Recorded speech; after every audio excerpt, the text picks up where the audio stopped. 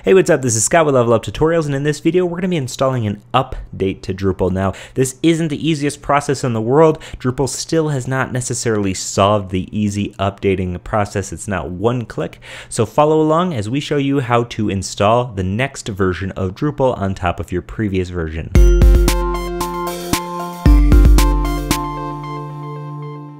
Okay, so in the last video, we installed a new theme. I'm not totally committed to that particular theme, so I'm actually going to set Bootstrap itself as the default and sort of see what's going on here. After that, I'm going to head to the home of our website, give this a refresh, and as you can see, it's not bad. It's certainly nice. Let's actually refresh the incognito non-logged in version, and as you can see, it's very, very bare bones, but it looks pretty nice. And if you were doing a starter theme and you wanted to modify this or something like that, it would be a good starting point. Okay, so either way, we have this Bootstrap theme. Let's head to Extend. From here, let's go to Update. Now, what you can see here is that we do have a new version of Drupal. It says we have checked 49 seconds ago for module updates. However, manual updates are required. What you're not able to do is you're not able to update Drupal core through this interface. Updates to Drupal core are not supported at this time. So what we can't do is can't click a button and have just the new version of Drupal installed. That's a total bummer. That's something that I really wish existed in Drupal. You'll see we have the installed version, but the recommended version is at 8.03. Now we want to make sure we stay on these recommended versions. So what do? Well, we can actually open this Drupal core link in a new tab. It's going to take us to the Drupal project page where we can then click on this 8.03 recommended release here. And again, we have the option of downloading it.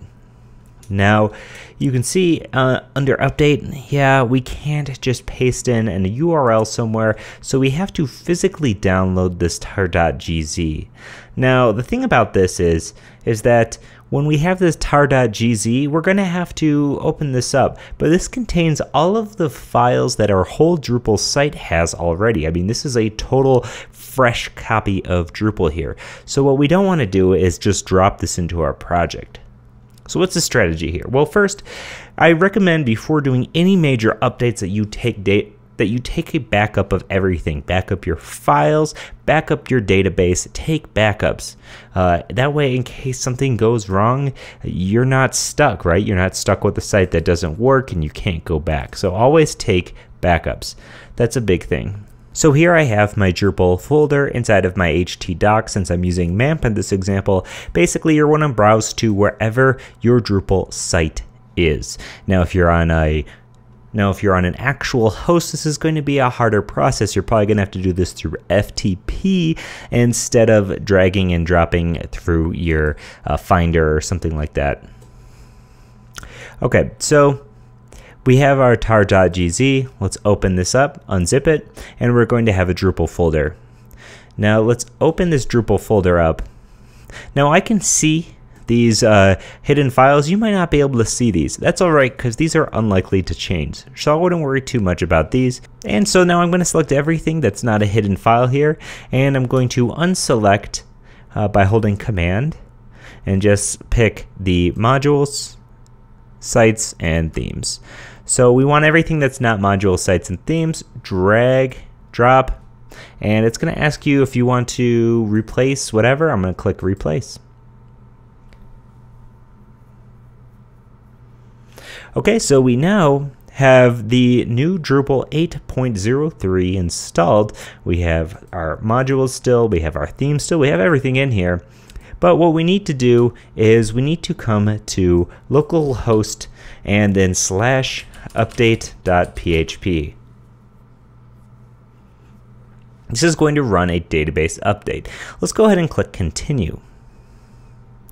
You can see we have one pending update, which is a pending update to the image module itself, which is part of core. We can apply the pending update, and this is going to update our database so that everything is working correctly. Sometimes you might see errors after updating, and this usually takes care of that.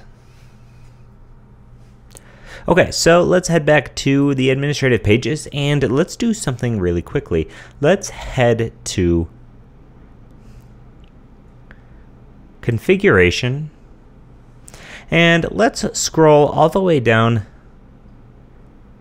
to performance. So let's click on performance, and let's just take this opportunity to clear all caches. Now, somebody once made a thing that was something like the 10 commandments of Drupal, and the number one is always clear the cache. Seriously, if you are having some issues or some errors or some weirdness, things not showing up in the right space, come here, clear all cache, and you might see a nice little improvement.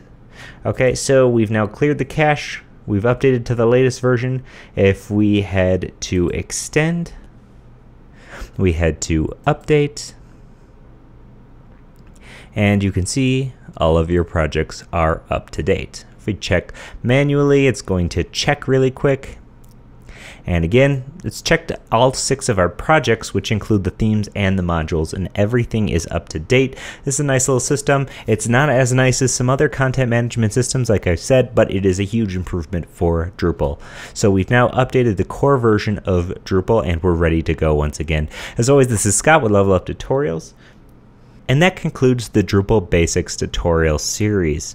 Now, there's going to be a lot more Drupal 8 videos on the way. If this isn't enough configuration and customization for you, I'm going to be doing a customizing Drupal series very soon. We're going to have a lot more beginner to intermediate Drupal content. So keep watching Level Up Tutorials, a lot more Drupal videos coming very soon. Thanks for watching, and if you want to help support the creation of these free tutorials by purchasing this series or sign up to be a Level Up Pro, head to store.leveluptutorials.com. I would love it if you could help out. Thanks so much, and I'll see you in the next one. Bye.